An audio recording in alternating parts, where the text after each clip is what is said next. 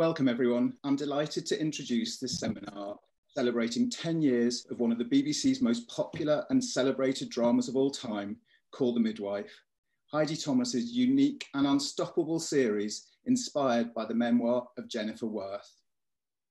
From day one, Call the Midwife was a huge hit with the viewing public, launching to weekly audiences of over 10 million. But who could have imagined, as that first series launched in 2012, that 10 years later, Call the Midwife would continue to be the jewel in the BBC's crown and still unimpeachably popular with audiences. On Christmas Day of last year, Call the Midwife was the most watched programme across all channels, proof that the nurses and nuns of Nonnatus are still going strong.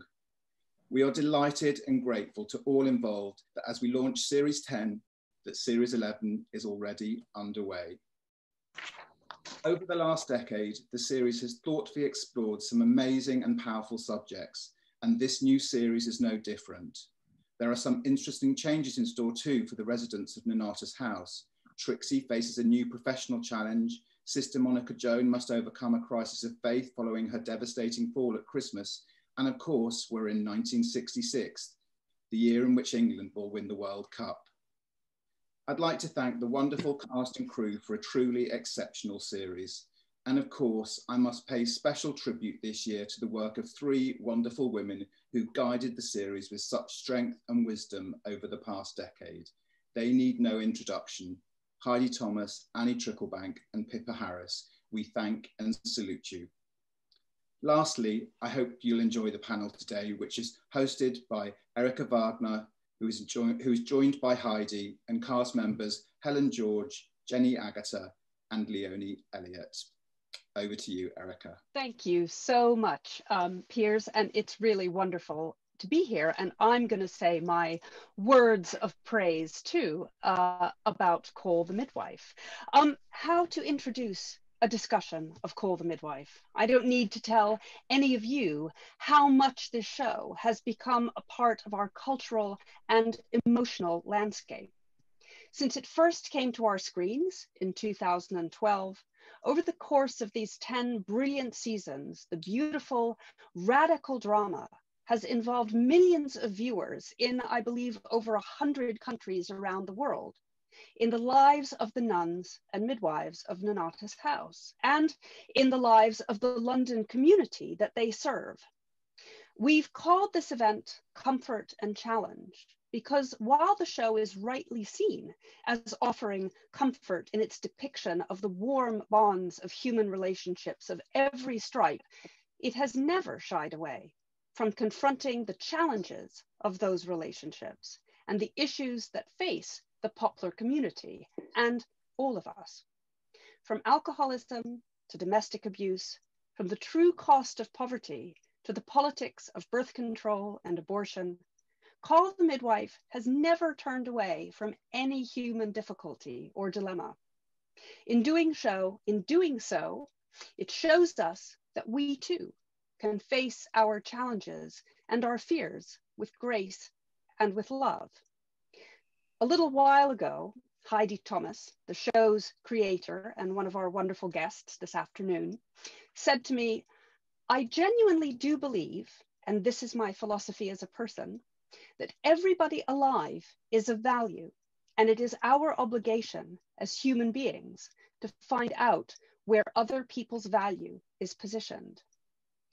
That's as good a mission statement for Call the Midwife as any, I think, and I'm so excited to be here to celebrate the show's 10th anniversary with her here today, as well as welcoming the great Jenny Agutter, our beloved sister Julianne, brilliant Helen George, who is the courageous and compassionate Trixie, and the marvelous Leonie Elliott, who has made Nurse Lucille Anderson such a vital part of our lives. And if we were all live now, of course, and in a room together, there would be a huge round of applause, but I think we have a virtual round of applause going. So, so welcome all of you. And I'd like to start our conversation really coming back to basics and asking you each briefly what you think makes Call the Midwife so special and and what has really made it special to you? Now, Heidi, I'm going to turn to you first as the show's creator. So in a sense, we maybe know why it's special to you, but do enlighten us further. I think the reason it's become so precious to me over the years, and it has been 10 years, that's what we're here to reflect upon, is somehow I never run out of stories to tell. I never run out of inspiration. And I think what we as a team have managed to achieve over the years is to give people, excuse me, to give people the comfort of familiarity without that ever becoming stale. I think I derive enormous pleasure from the complexity of the performances we get from our main players, 3 of whom are here today. I'm constantly finding new little corners and nuances, points of illumination in their characters. That's partly because of what they bring to the table. And I also think the world in which we are set is full of nuance and complexity and points of illumination. I never, ever get bored of it. And I can't think that for me, there will ever be another job like this. Thank you so much, Heidi. And Jenny, and of course, Jenny and Helen, you've both been there from the very beginning. So maybe you can also talk a little bit about that trajectory. Jenny, can you tell us a bit about your feelings?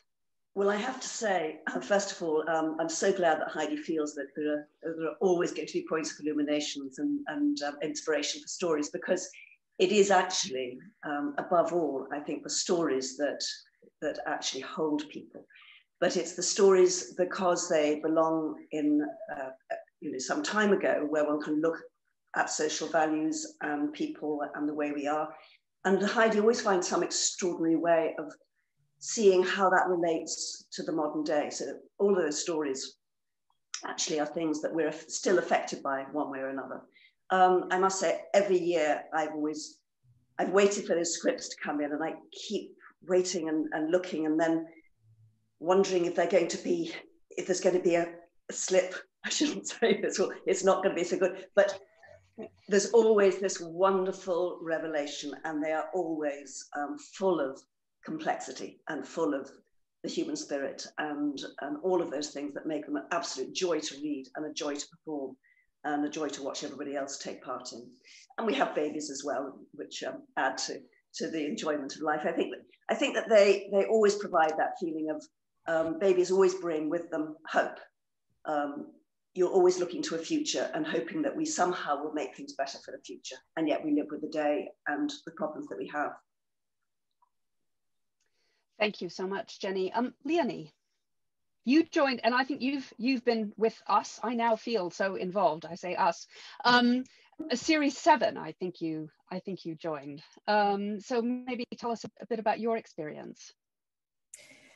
I mean, it's always nerve-wracking joining an established show, and I knew already how popular Call the Midwife was before I joined. So that was nerve-wracking to join, but everyone was so friendly, and Heidi created such a wonderful character, like Jenny said, with nuances and complexities, and it was really exciting as well as nerve-wracking to join. And it's flown by. I mean, this is my 4th season. So, and now, we're welcoming new people into the show. So I'm no longer the new member, which is nice to be on the other side of things. But yeah, and piggybacking off of what Jenny was saying, I've said it before, but it just deals with such primal themes, which I think everyone can relate to, new life and love and loss. And I think it's just so wonderful to be a part of it and to celebrate the 10th series. Thank you so much. And Helen? Yeah, I mean, I can't believe it's been 10 years. I can remember the first few days like it was yesterday. But it's been a fantastic ride, from not knowing if it was going to be more than 6 episodes to here we are 10 years later. And I think what's interesting is the audience, that it's somehow snowballed.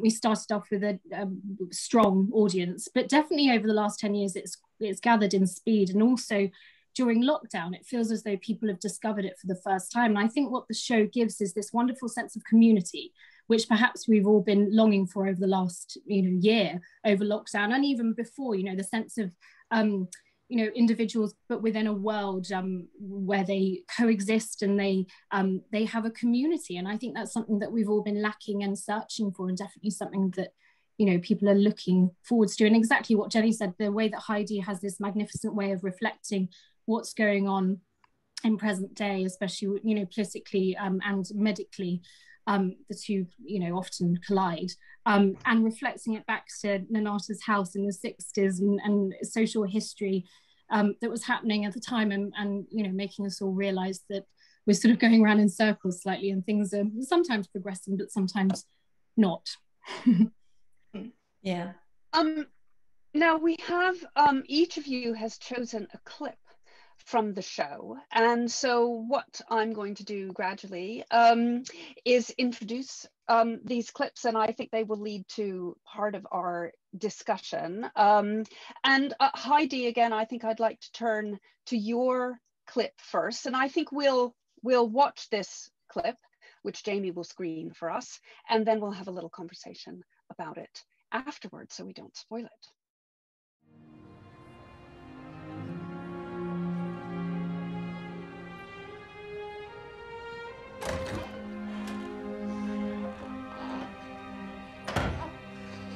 No, no, no, no.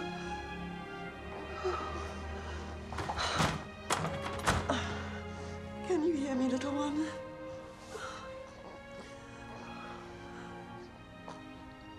The Lord who created you said, don't be afraid. I've redeemed you. I've called you by your name. You are mine. And when you pass through the waters, I will be with you. When you pass through the flames, you will not burn. You are precious in my eyes.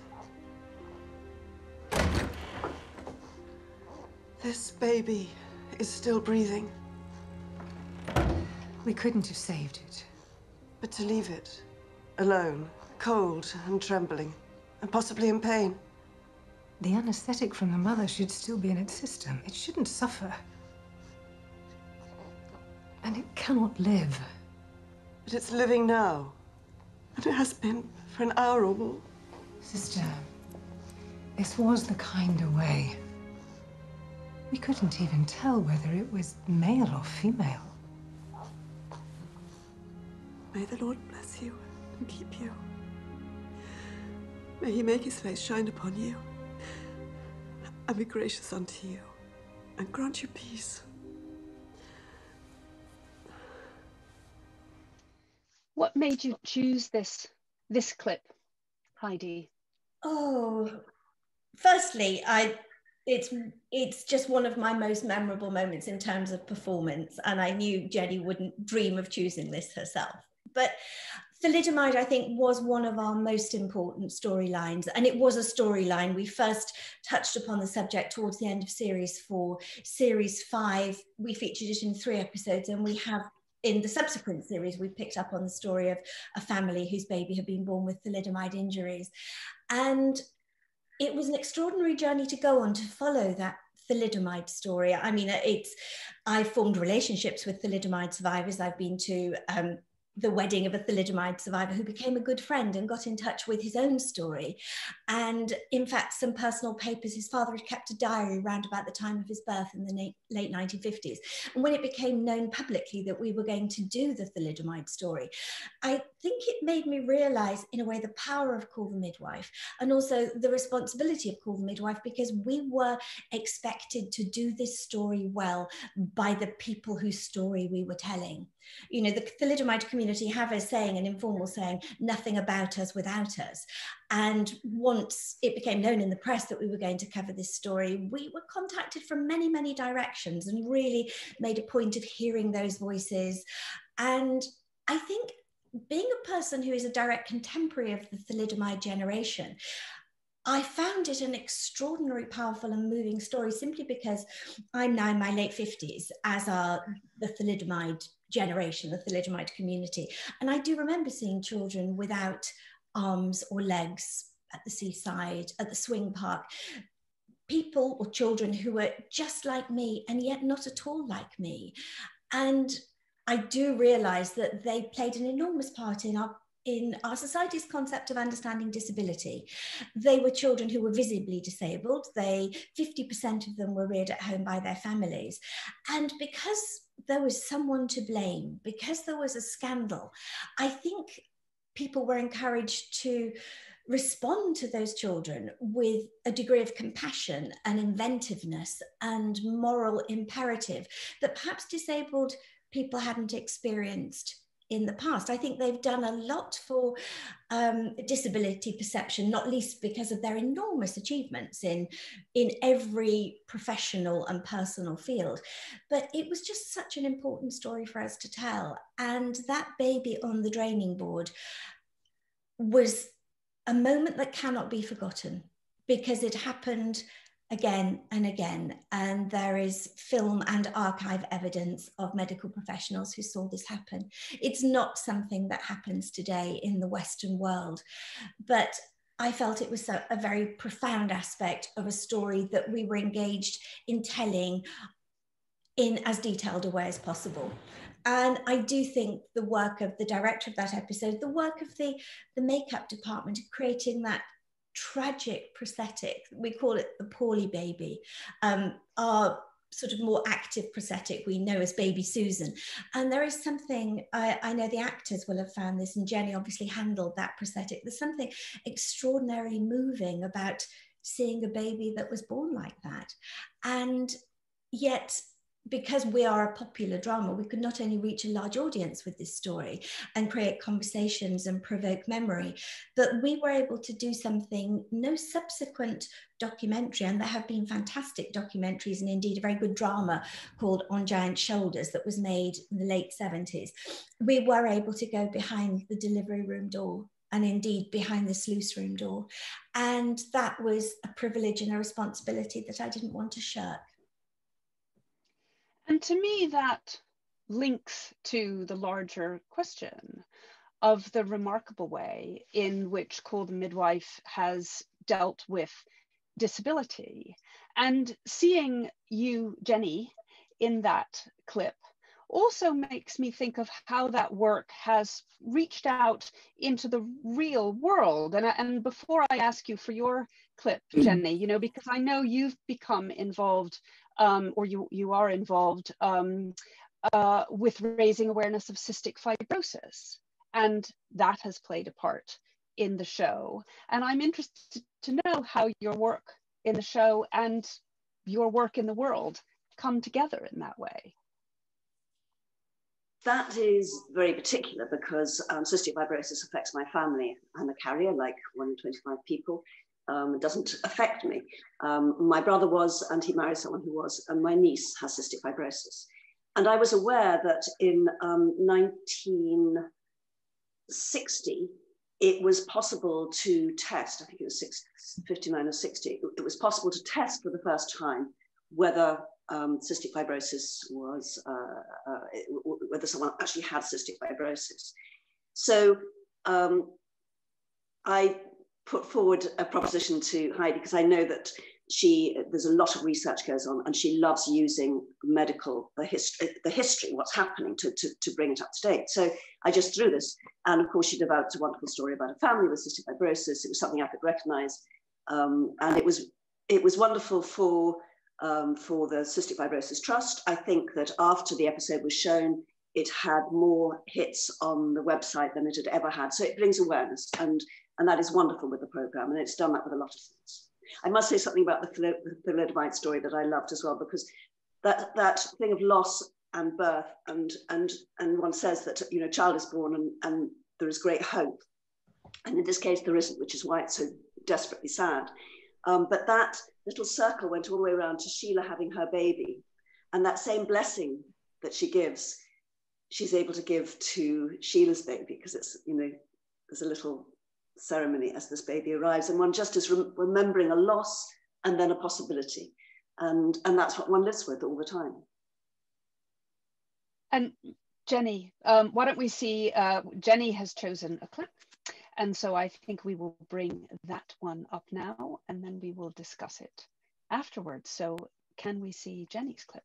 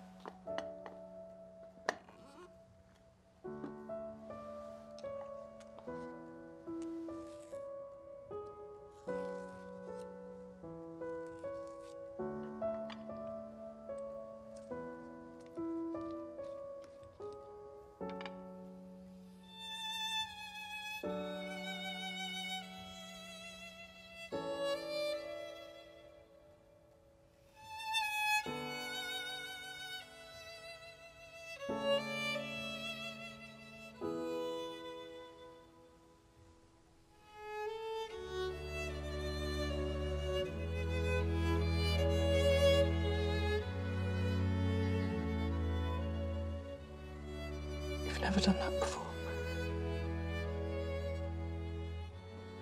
Oh, I have. When you were very, very tiny.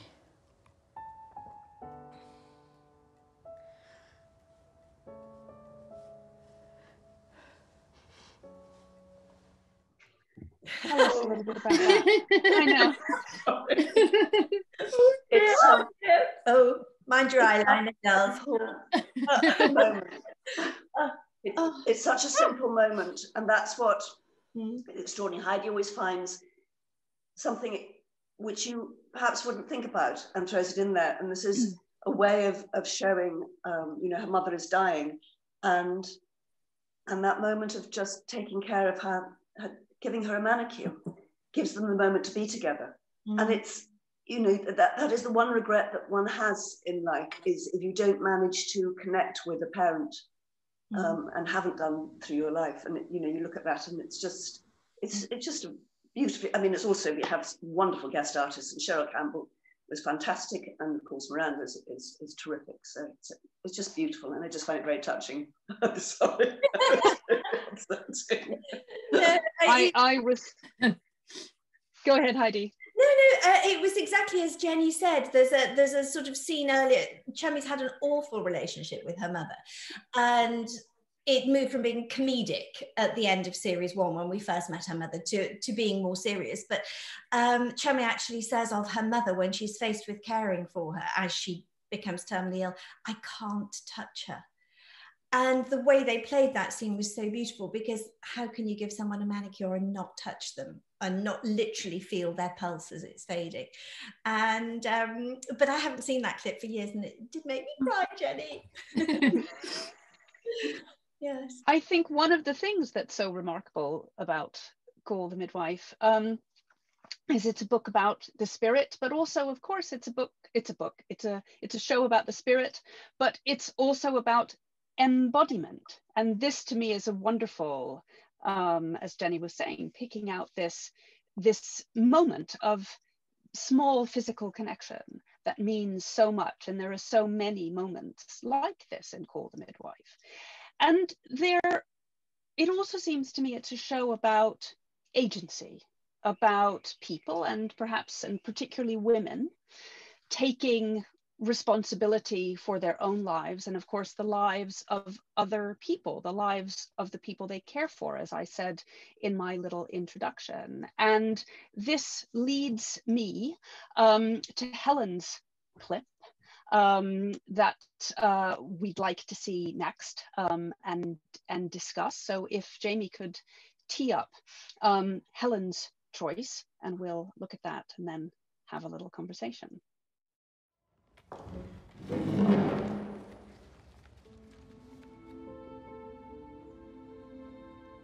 Gentlemen, every year you publish a health report that runs to 80 or more pages, delineating every birth, every death, every epidemic, every case of notifiable illness in this borough.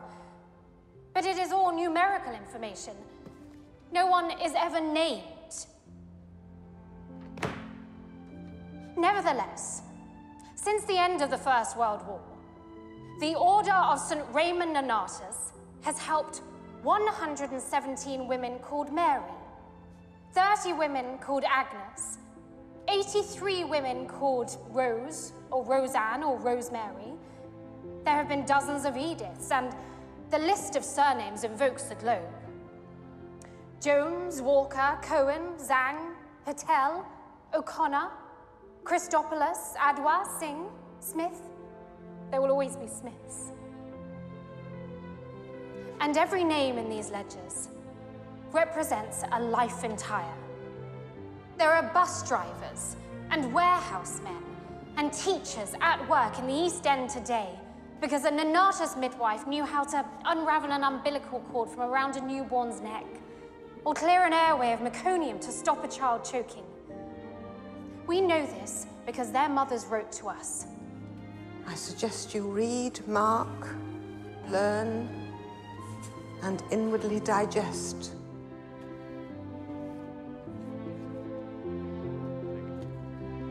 We know because their names are in our records. Babies are not statistics at Nonnatus House. We know when they are wanted or unwanted, whether they are cherished or deprived. We see when they're in with a chance in life or stand no chance at all. We value every infant and every mother equally. We are part of their world, and they are part of ours, because that is what happens when you enter people's homes. In almost 30 years of annual reports, you have never once mentioned the contribution Nonnatus House has made to people's lives in Poplar. You have never once called us by our name. But do not think we won't be missed if you wipe us out completely.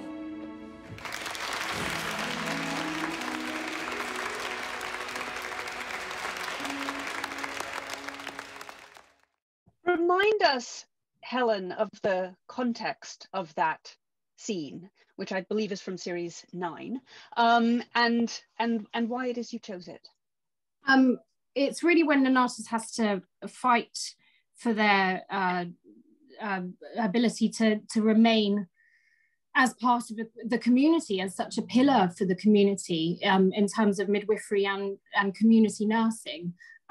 And the mothers and the patients who we've taught within Poplar and the surrounding area write these beautiful letters, which we present, and you know, and it felt like a really relevant clip, because it's less about Trixie, she's merely the deliverer. It's really about the whole sense of Nonnatus and the whole sense of nursing, really, and how it seems so relevant today to list those names in the way that on the anniversary of COVID, of course, those names were listed in exactly the same way. And it feels, you know, it's that wonderful way that Heidi has to reflect with, you know, this was filmed way before as well, but she has this sort of sixth sense to be able to predict almost. And here we are, you know, all these years later with a similar sort of fight going on, and it felt like the most sort of resonating clip for myself. And I think one of the things that strikes me about watching this clip right now, as you say, in what is still not the end of this terrible pandemic that has been going on for a year now, is the importance of community, of the smaller groups, not the big national government, the test and trace that perhaps hasn't worked as well as anyone thought it would, when people could have turned to smaller groups of community that know how their communities function. And I wonder, Helen, if that's something you've thought about in the course of the show. Absolutely, and I think definitely over the last year, the fact that with the initial lockdown there was the volunteer search, which the government did set up, I think, to enlist people's help to deliver groceries or whatever, or medical supplies to neighbours and people who may be in need. And it is that sense of community that we've lost, and perhaps there's a sense of grasping it back over the last year, but it's, you know, the symbolic nature of that unity of nurses and that mass of NHS care workers sat opposite a bench of, you know, suited men. And it sort of feels a relevant parallel, I suppose, to government and the NHS at the moment. And here we are last week with the, you know, the care workers overnight allowance and things like that. So it's an ongoing conversation, which I don't think has had an end to it since the beginning of, you know, Clement Attlee starting the NHS all those years ago. It's a constant conversation that's evolving and treading water slightly. Yes. One of the things, sorry. No, what I was going to say to reinforce what Helen has said is I think there is something very potent about acknowledgement. And there was a line in Trixie's address where she says, you know, 30 years of health reports, you have never mentioned the contribution that Nonnatus House has made. And that's actually true. I read all these health reports. It's the basis of my medical research for each series. Every year within London, there was a report published by the Medical Officer for Health. And it goes into statistics involving death, disease, epidemics, etc. And although it would always have very copious statistics about maternity care, stillbirth, neonatal difficulties and illnesses, it never mentioned the community of St. John the Divine who are providing those services. And I find that absolutely extraordinary. And but I deliberately put it into that episode because I think in about 1967 they get a mention, and because basically the GLC are trying to close them down by cutting off their funding. And you just think, how hard do people have to fight to be acknowledged? So often acknowledgement comes on a very personal scale because we ourselves have perhaps received help from district nurses or the GP or whatever. And it does make me want to shout and bang a drum. And in a way, I think that is what Call the Midwife does. It says, this care is provided for the many by the few, and the few put so much of themselves into it personally. And sometimes they have to make choices at great personal cost. You know, I think our nurses and our caregivers are just extraordinary. I have a number of nurses in my own family. And when you see the toll the pandemic has taken on them, on their mental and indeed physical health, I cannot believe they're not getting more acknowledgement and more governmental support. And indeed more money, you know, which of course comes into it too. Leonie, we have one final clip to watch, and I think again this raises a subject that we've already had a question about, which is about the range of ages of women that we see in Call the Midwife. So let's have Leonie's clip now. Was it my fault? Do you think if she'd stayed in her own home?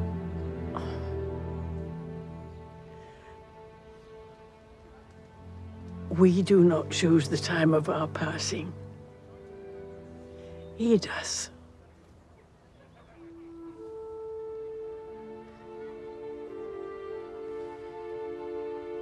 I hate to think of her dying in a nursing home on her own.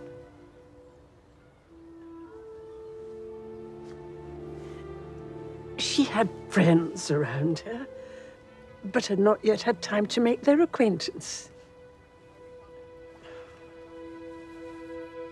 Friends are everywhere, if one has the eyes to see them.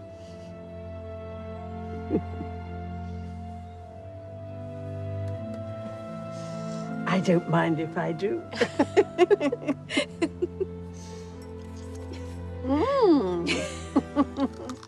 Tell us why you chose this clip, Leonie.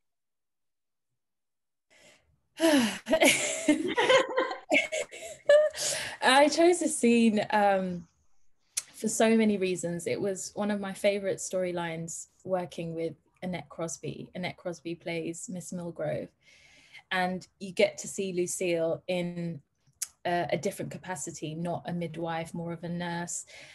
And Annette Crosby was just such a generous actress. And we discover that she's a hoarder and she's agoraphobic. And it was a storyline that really touched me. And it was the scene that I had with Judy was just, Lucille had become a friend to Miss Milgrove, and it felt that Sister Monica Joan then became a friend to me because Lucille was in need.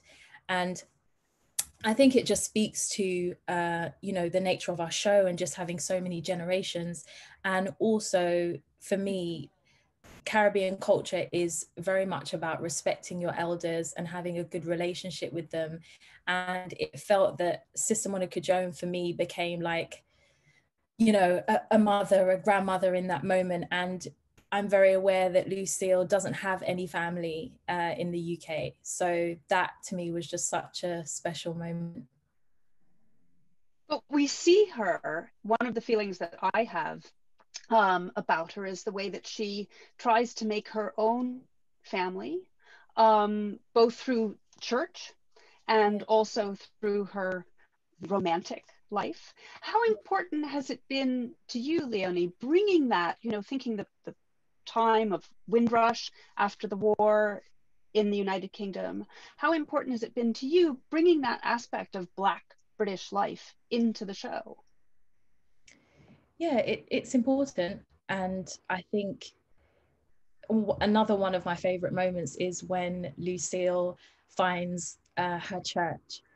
And it's a very special moment because it was true to my family's story, and it was an experience that my granddad had, and a lot of my mum's cousins, I found out because of this, that they were christened in living rooms, and they would have services in the living room. So it was a special story for so many reasons, and I think it's important for anyone to find their community, but it just felt extra special because it spoke to, you know, how my family found their community when they came to England. Thank you very much. And as I said, in thinking about that clip, and as Leonie said, we see Sister Micah Joan. We have both ends of the kind of age spectrum there. And we have a question from our audience for Heidi from Kelly. The show gives older female actors a platform where lots of shows don't. How important is it to you, Heidi, to showcase a broad range of ages of women? I do it as naturally as breathing, partly because I am myself quite old. You know, there's no great policy decision here. I'm 58. I was 48 when I started writing the show, and I have always had intergenerational friendships. I've got friends much younger than myself. I have a very dear friend who is almost 90. In fact, she's over 90 now. And I just find drama is about texture. And yes, we have always had a core group of younger or young women at the heart of the show, but equally the wisdom of our older characters is very, very important. But it's very female driven. I think therefore you do get a lot of texture in intergenerational relationships. You know, if they, you know, they do all sorts of important, busy, you know, grafting, gritty work out in the community, but then they can come home to Nonnatus House, have sardines on toast and talk about tights. And are they going to wear tights instead of stockings? Because I can remember my mother debating that for about 3 years in the 1960s. It's one of the first adult conversations I overheard were the, you know, the hosiery conversation. And I have always found women incredibly fascinating. As a child, I was an eavesdropper. And I now have friendships that have survived for decades and make new friends as well with each year that passes. So I don't set out to create work opportunities for actors of any age or gender. What I set out to do is make people passionately visible and to represent human company, human community in all its richness and variety. And, you know, we do have roles for older men on the show as well as younger ones. And I think as the 60s unfold, we are telling more male-centric storylines, which, again, I think it richens and deepens the communication between our characters, and it opens the door to more stories. But I just love writing for women of my old age and older, because wisdom lies there, humor lies there, experience lies there. There's a lot to reflect upon and a lot to forge ahead with. You know, Nurse Crane is an older woman, but she's always game for an adventure. When they have a sweepstake for the World Cup, she says, well, I think we should be in the swim, you know, and she gets her little flag and things, because being old isn't about being static or stationary. It's about appreciating the context you've created for yourself throughout your life. And that's it, really. We have a question which touches on something I was going to ask, and I will go kind of around the room, as it were, on this one.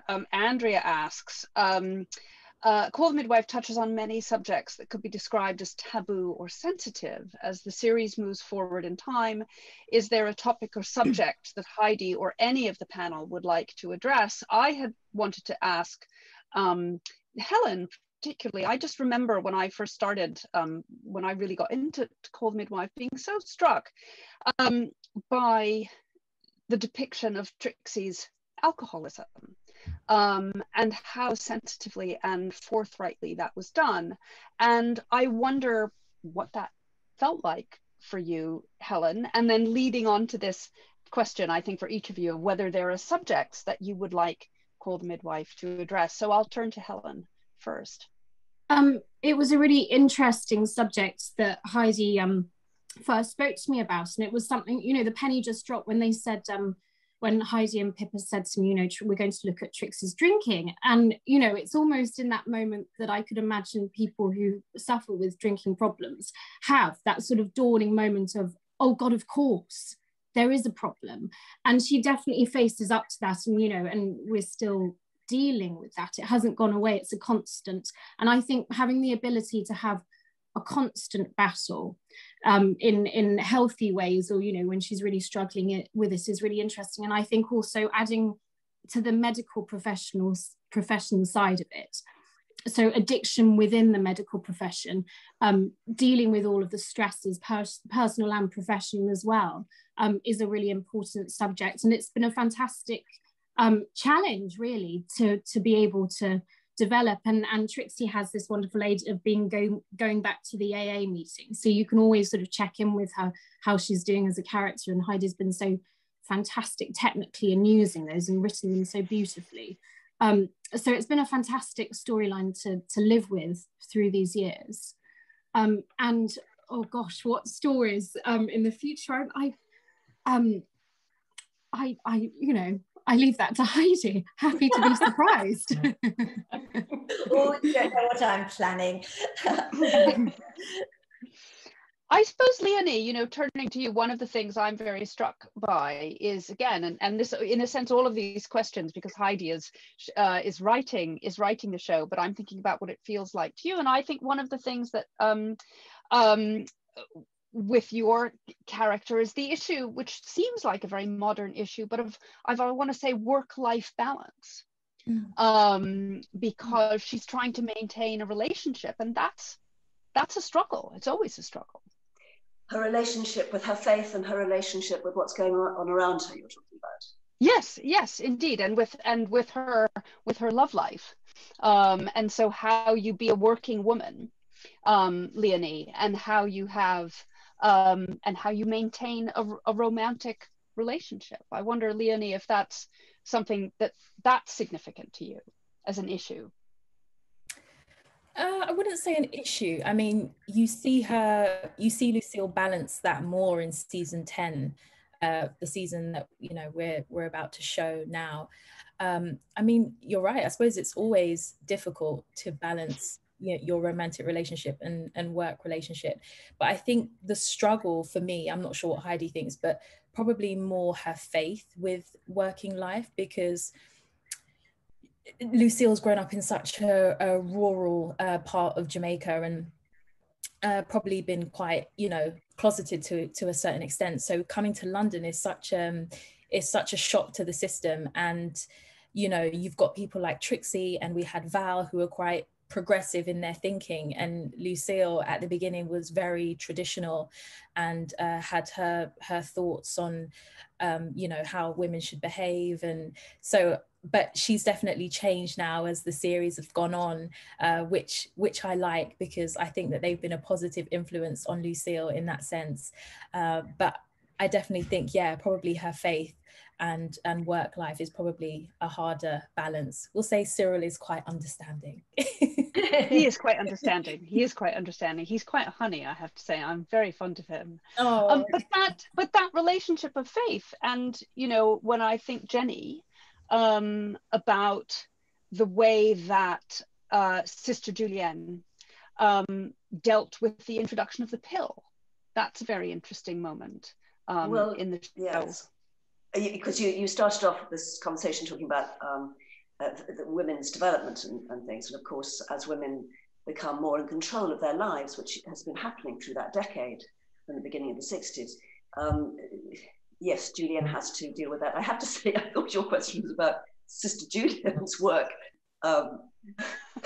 relationship. Does she that? Yes, I guess, but there is the balance between what she does and her faith. So that is there. Yes, and one has to remember as well, the thing about being that much older is about your own experience. And she's been through the First and the Second World War. She's lived a different kind of life to Trixie's life, which is coming into the 60s, everything's much more open. So she's battling with the view of what relationships are, what they meant to her as a young woman earlier, and also her religious beliefs. So with the pill, she very much, and with the birth control and with abortion, she is a woman who wants to look after other women, and she sees the necessity of that and where it lies. It's just how all of those things are used. She wants that sort of to be in a place that is about family and that does sit more comfortably with her religion. But yes, I mean, it is something that she has to ask constantly, the questions about the changes medically, the changes that happen in society, what that means morally, how that affects, and how that affects the world that they're in. And Heidi, you referred earlier to the research that you do. Of course, you do a great deal of research, and you were talking about looking at these documents where the name wasn't used of the model for Nonnatus House.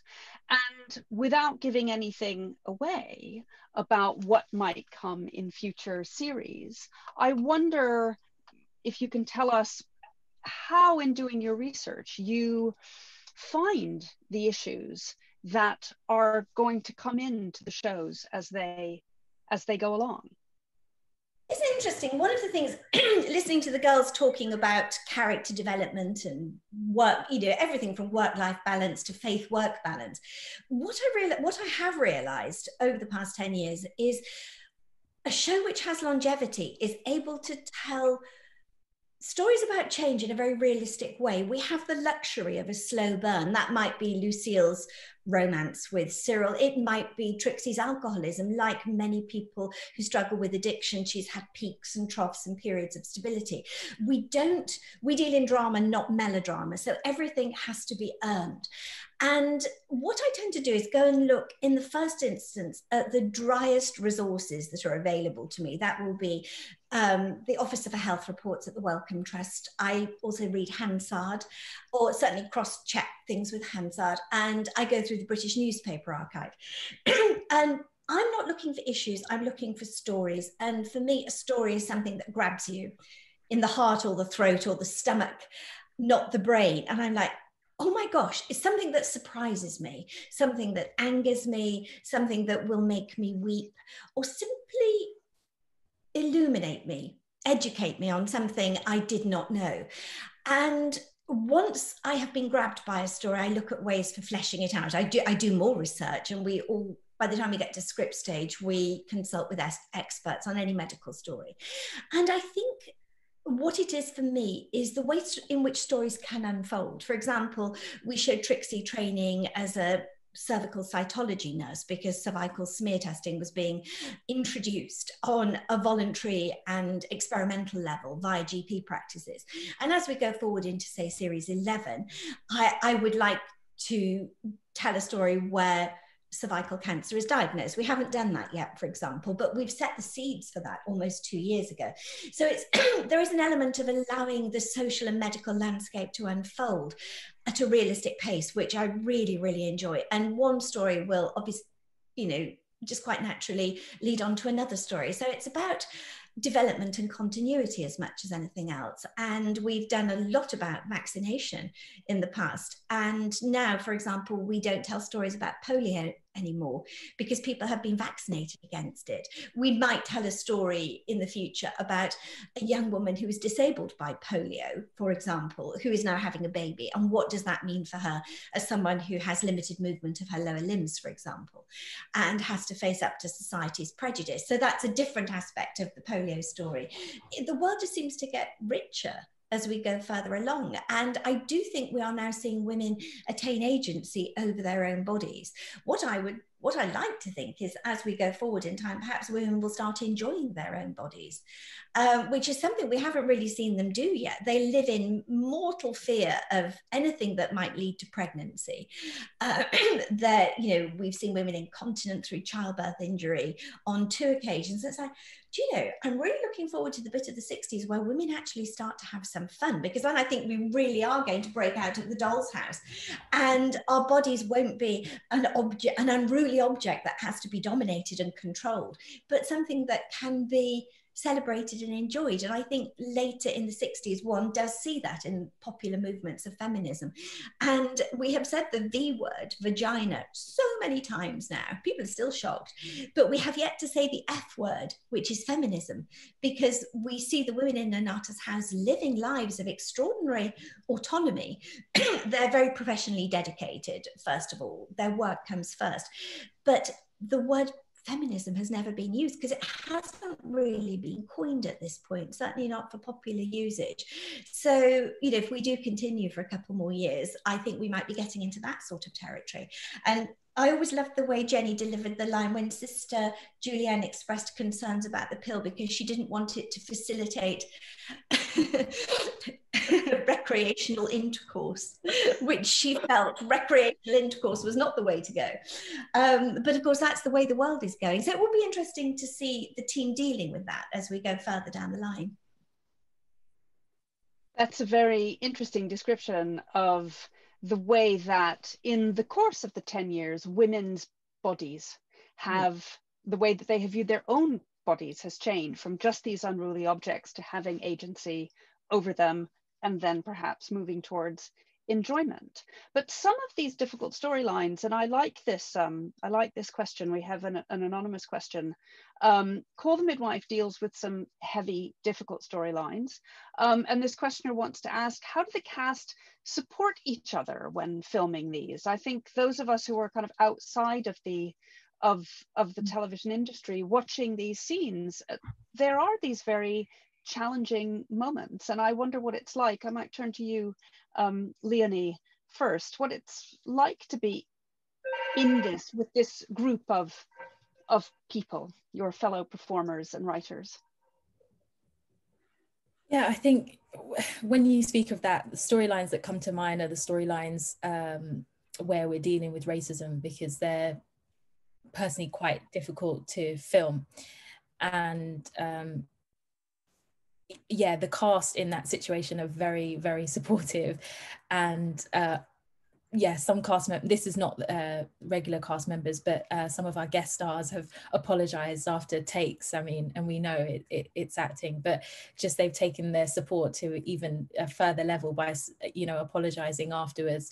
But yeah, I think it's in those sort of situations, it's always nice to have a very calm set and just have actors that are very supportive. And I mean, to apologize afterwards, of course they don't have to, but the fact that they do is just yeah, it just makes you feel a lot more comfortable and supported by everyone. How about you, Helen?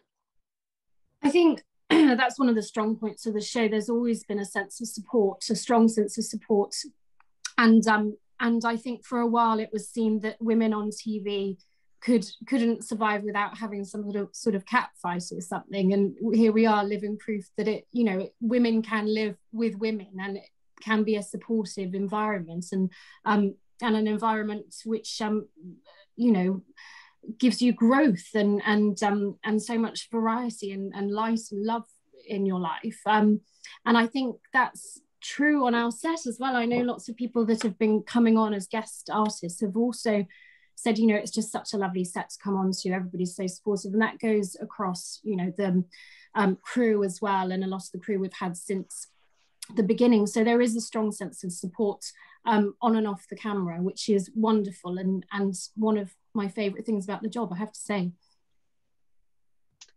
Jenny. I think that it's interesting, I think, about support, because you're often not around the person within a storyline that might need support, but I'm very, very aware that one's there to give huge encouragement when you're working on something, to allow people to delve into whatever difficulties they might be going through, whether they're personal ones or there's something that comes out of the story that will touch them. You're there to, you know, you very much want to support what they're doing, and allow them the space to do it, allow them the assurance that, you know, that the direction they're going, and just to be there, you know, just to let them do it, and let them know that they're surrounded by people that care. Can I just add to that as well? You know, when we started the show, I was younger, 10 years younger, and we were surrounded by, you know, Jenny and Judy and Pam and these wonderful actresses that had so much experience. And I think that's what's been so wonderful. There's been such a lot of respect, mutual respect between the ages. And you know, Jenny and Judy have, because they're still on the show, have been so encouraging over the years, and, you know, really excited by all of the younger actors' growth within the craft of acting. It's been really lovely to be on the receiving end of that experience being passed on, and that support from, you know, grassroots up. And Heidi, well, I should say also we're coming almost to the end of our time, so we're about to close. But I'll ask you, Heidi, that, you know, talking to you as I have now over the years, talking to Pippa, to Annie Tricklebank, how important has it been to create this supportive atmosphere? Oh, I think it makes a world of difference. I mean, just for me as a writer, there's a phrase I often use, which is the loneliness of the long distance writer. I do most of my work in isolation. You know, I went into the pandemic thinking, oh, this is a piece of cake. I sit in the house on my own all the time anyway. And like everybody else, I think I found it a strain over time. But I think as a writer, you have to be brave. You use your imagination and you put your innermost thoughts out there. And I know within Call the Midwife, there has never been a story too bold or too dark or just too out there for me to pitch. And so I kind of know I'm guaranteed a soft landing place for some very hard ideas. And I can't tell you how freeing that is and how that has enabled me to sort of spread my creative wings, because I know I'm never going to get laughed out of the room or told something is impossible or told, no, that story is too dark. And I suppose what Call the Midwife has given me, which not every writer can say they get in their career, is a home. I have a home on that show. And a home is a very precious place. A home is where you are safe. A home is where you can do bold things. And I like to think that some of the courage we exhibit as a drama comes about because we have tremendous trust between ourselves. And when you have a company like ours, there's nowhere you're scared to go. I think that's a wonderful note to end on, I have to say. And I would echo that in saying I know that that's what I feel as a viewer. And I know that's what millions and millions of viewers feel, that they have a home when they come to the show, and that if you are in a safe home, there's nothing that you can't deal with or talk about. There's nothing that's too difficult. And I think Call the Midwife proves that to all of us. And I've loved being here with Leonie and Helen and Jenny and Heidi for this 10th anniversary celebration. Thank you to our panelists, and long live Call the Midwife. Thank you all.